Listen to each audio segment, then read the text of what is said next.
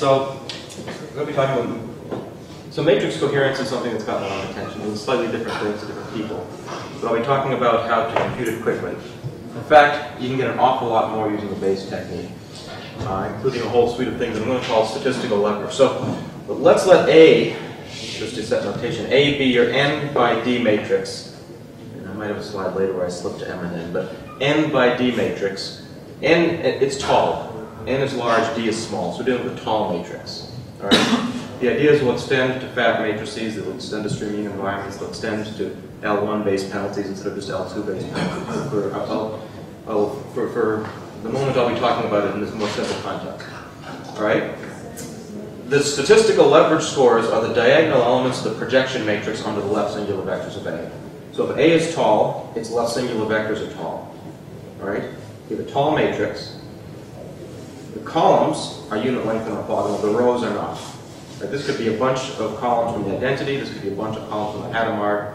So these row lengths could be very uniform or very non-uniform, or anything in between. And the coherence of the rows is the largest such score. All right? Sometimes coherence means the largest off-diagonal element of that projection matrix, which is equal to not the largest Euclidean number of the rows, but the largest dot product between the two rows. So what I'm saying we'll go through for all of those. So the basic idea of statistical leverage is that it's going to measure the correlation between singular vectors and a matrix on the canonical basis. Intuitively, it gives you how much influence or leverage each row has on the best least squares fit, or intuitively where in the high dimensional space the singular value information is being sent, not what that singular value information, or sort of relatedly, the extent to which a data point is an outlier. All right. Now, it's always good to ask who cares.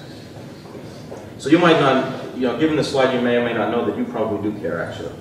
All right, so this is probably something that touches what you do. So in statistical data analysis and machine learning, these are the diagonal elements of the so-called hat matrix, used in regression diagnostics for measuring how much a data point is an outlier. Did you kick the machine when the data was generated and just have a total outlier or not? Recently, the Nystrom method, matrix reconstruction, a whole slew of these things typically assume that these scores are flat. They're parameterized in such a way that you need to sample k log k or d log d or something like something times the coherence. All right?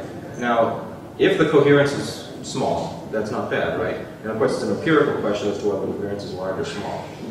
An empirical fact, if you look at any of a wide range of data, from biological domains to internet domains, wide range of data, is that they're wildly non-uniform. All right, so that's a little disconcerting in that the theory assumes that they're flat. So if you do this, you should care. Numerical linear algebra. There's been a huge range of work on randomized algorithms for matrices, and you heard about some of this earlier.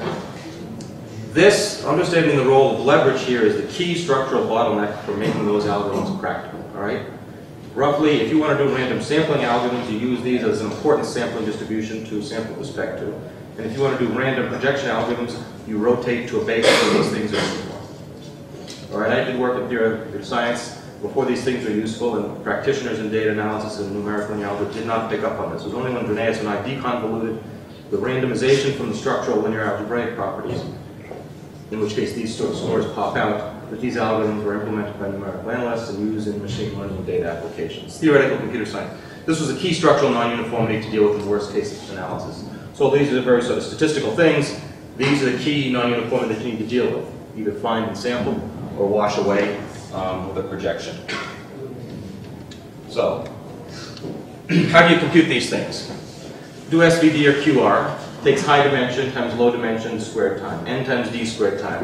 So do QR or SVD to get a matrix Q and evaluate the Euclidean norms of that Q.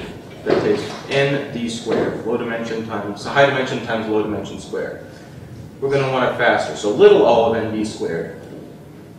Either faster in theory or faster in clock time, or little O of orthonormal basis if you have a square matrix, with no assumptions whatsoever on A. So how do you do this? So the main idea is extremely simple. So if you like sort of gratuitously complicated results, you're going to be disappointed here. If you want an extremely simple result, this will be it. Now that's not to say it was easy. It took us 5 years to find. But once we found it, it's extremely simple. So the main theorem is going to be, given the matrix setup I had, we can return all n diagonal elements of this projection matrix, and we can get all to relative error, and we can get all large off-diagonal elements to additive error. The problem in all these applications is when things are large, because you can replace you have this distribution that you get with 1/2 this distribution times 1/2 uniform. So this is actually relative error if these things are very non-uniform, but we can find all the large ones. And we're going to run in little o nd squared time. What that means is it's nd log d time. All right? And for very modest sized matrices, a couple hundred by a couple thousand, you're faster if you have a good numerical implementation of clock time. I'm not going to have time to go over. We actually have an implementation. You can put this stuff on Amazon EC2 if you really want to parallelize over 8, 16, 32, 64, and so on processes. All right, so let me take an aside. And if you understand this, you'll understand 95% of the work in randomized matrix algorithms, including how to compute these scores. So change the problem slightly. I've been promising you we'll do the leverage scores. Slightly different problem. Over-constrained least squares. Again, A is still tall. Minimize AX minus B. The solution is do QR or Cholesky or whatever, SVD, to compute this X opt. All right? N times D squared time. How do you do it faster? Here's an algorithm that's not faster, but if you understand what's going on, you'll see how to improve it. So, for I equals 1 to n, compute the leverage scores. Exactly or approximately. Randomly sample a small number of constraints, using that as an importance sampling distribution. And solve the subproblem to get x hat opt. If you solve that subproblem, you're golden. So don't worry about gamma, it's a fudge factor.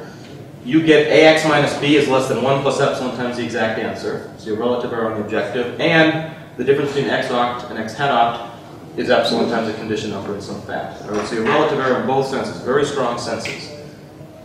Unfortunately, the naive algorithm here takes n times d squared time. So I've given you an algorithm that's no faster, might fail with some probability delta, and is epsilon worse. So that doesn't really suggest a lot for itself.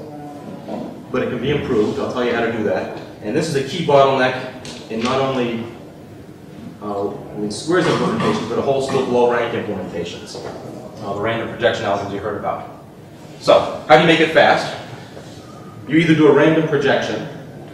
When you do a random projection, you rotate to a basis where the leverage scores are uniform, up to logarithmic fluctuations.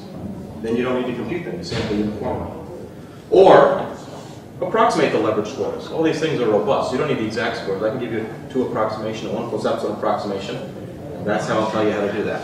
So, under constrained, I described over constrained. Similar results go through to the under constrained least squares problem, perhaps not surprisingly. So, back to approximating leverage scores. View the computation of the leverage scores in terms of some different under constrained least squares problem. So recall, if A is n by d and n is tall, consider this problem. Take every column of A and get the best least squares fit to the ith column of A. Clearly there's a solution to that, right? You return the ith column. That's not the best solution in a Euclidean norm sense. The best solution, X transpose, is given by this EI times AA plus. All right? But PI, which is the leverage score you want up to some scaling, but PI is equal to EI, the canonical basis, dotted into U. It's the Euclidean norm of that row. You can add that without changing anything, so it's EI dotted into this. But this is a projection matrix. And if I want to make my life difficult, I can write that projection matrix this way. So the leverage score is equal to the Euclidean norm of that of this quantity. Or equivalent, I can relate it to this under constrained least squares problem. So what I do, I say PI is equal to the I element of AA plus, or the ith element. Now this is expensive to compute, but if I wedge a random projection in there, a fast Hadamard-based random projection, and I wedge a random projection in there, then I get relative error. And why is that? It's because you can think of this as a QR decomposition. Right? I wrote it as an SVD, but it's really a QR decomposition. If I take the exact matrix A and I do QR on A, if I post-multiply that by R inverse, I get Q, and I'm done.